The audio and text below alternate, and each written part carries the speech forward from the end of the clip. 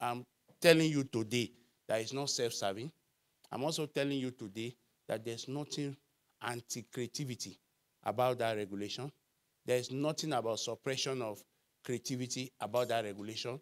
I cannot be in the census board as an artist and also suppress creativity. But I seek your support in making sure that we get this and the other aspects of the things that we want to do at the census board. I commit to a census board that will move completely from censorship to classification.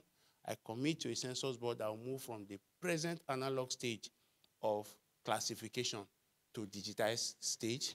I commit to a census board that will be responsive to itself, responsive to society, and responsive to its stakeholders, and of course, to the federal government that set it up. I thank you so much.